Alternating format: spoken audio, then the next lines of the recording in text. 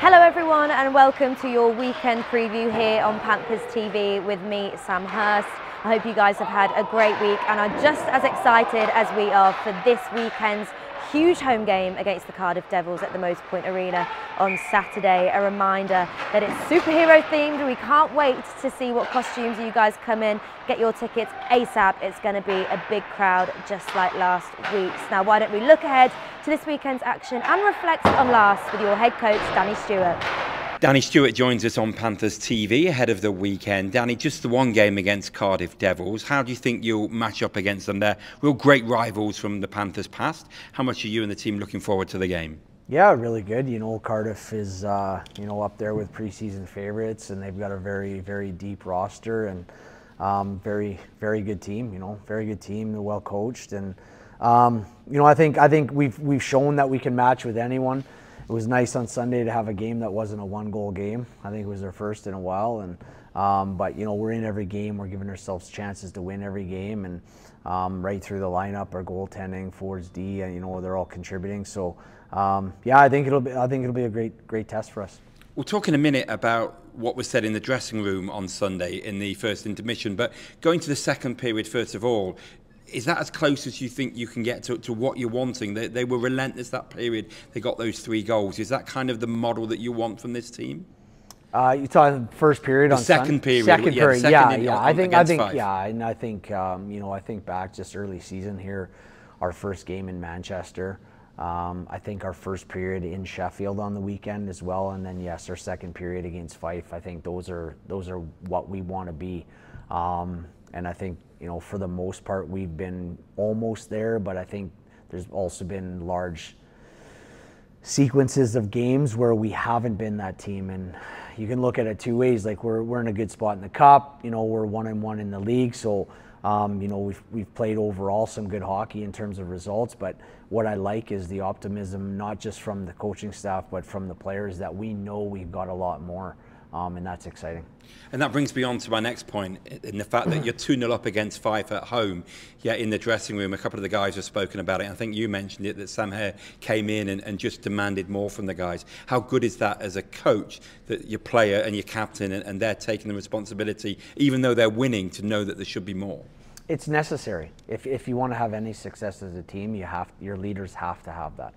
I think I was coming back into the room and I heard him already speaking, and I just went into my office. There was no need for me to add on to it. So yeah, that's why you appoint your leaders, and it's huge, and that's why Sam is what he is, and it's a great asset for not just the club but us as coaches as well. And you kind of get excited to know that the guys are winning games, accepting they're not playing well, but you also think about where you could be in the future if you continue to play well and raise the standard even more. Yeah, of course. I mean, but again, I think as a coaching staff, we don't want to look too far ahead. I think we've managed some early season niggles with injuries with Cooper and.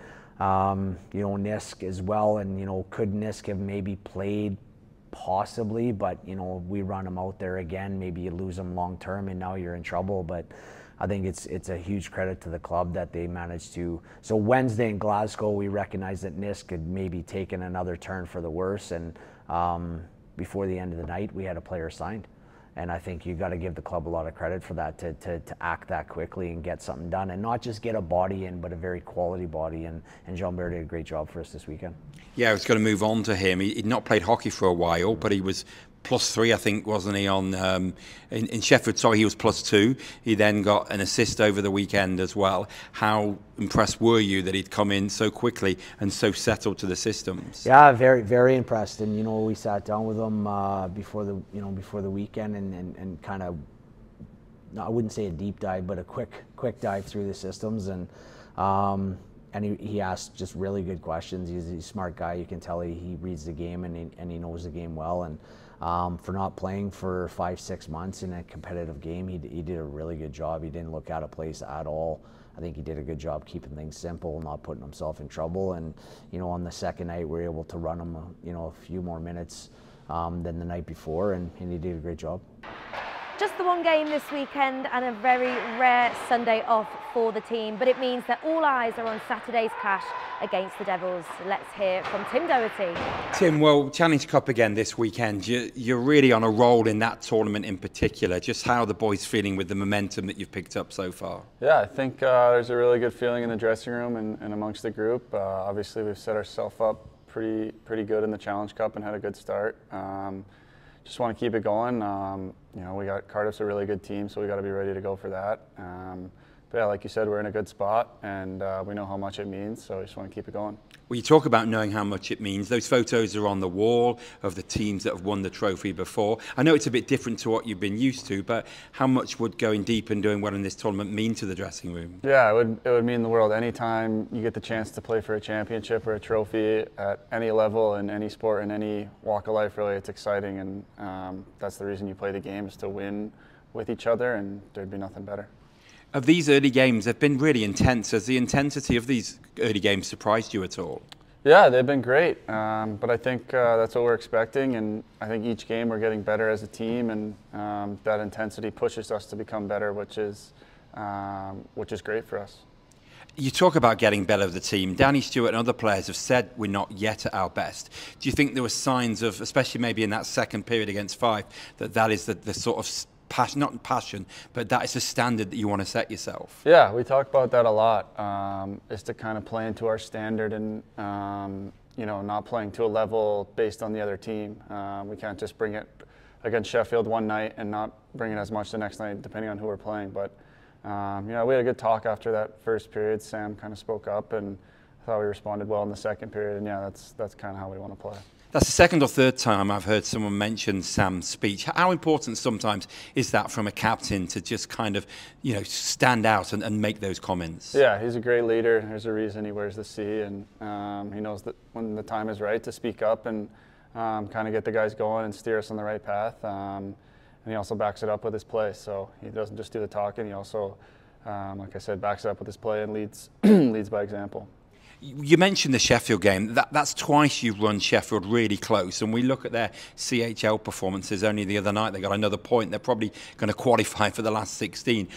How much inspiration does it take? I know you're not winning, and that's what it matters.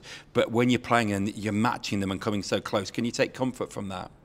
Yeah, like you said, we obviously want to come away with 2 points in those games, but they're really intense games. They're a really good team. Obviously, they're doing well in the Champions League, so I think that speaks a lot to this league and how good it is this year. And but yeah, we can definitely build off some things from having tight games with them. But like I said, the next time we definitely want to win. I remember when you signed and we talked about how much you're excited to be part of that Panthers atmosphere. There's been some good home crowds recently. How much fun has it been to play at the arena? Yeah, it's been amazing. I definitely look forward to the home games, and the crowds have been so good and very loud, and I know we all really appreciate it in the room. So yeah, I just hope to see some more crowds like that. Brilliant. Thanks for joining us. Yeah. We're excited about the weekend, and we hope you guys are too. Tickets are selling fast, so we urge you to grab your seats as soon as possible. Just follow the links on panthers.co.uk. Who is your favourite superhero? We'll see you on Saturday.